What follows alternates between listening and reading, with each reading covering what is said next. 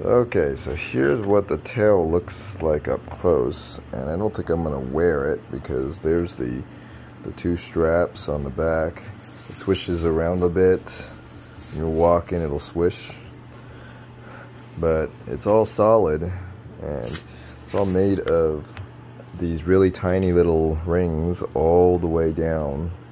There's only like a little inside of it. You'll see there's a cylinder that actually forms when it's not folded up, but it will collapse all the way down. See, if I put it all the way on the bed, it collapses all the way flat as well too. So I have another one of these made, but it has spikes on it, and as far as the spikes are pretty cool, but they tend to move around a bit, so I might actually modify that. But here you go. I have not found anyone on Etsy to make anything like this similar in a while. And one popped up and disappeared after a while. So there you go.